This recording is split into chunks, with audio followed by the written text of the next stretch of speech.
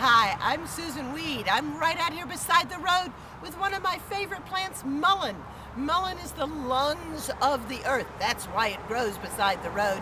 And it's one of the best plants for healing our lungs too. Most people know you can pick the yellow flowers of mullein, put them up in oil, and use them to help deal with earaches. Most people don't know that mullein also helps relieve pain. Pain in the chest, pain in your ears. One of my favorite plants, mullein.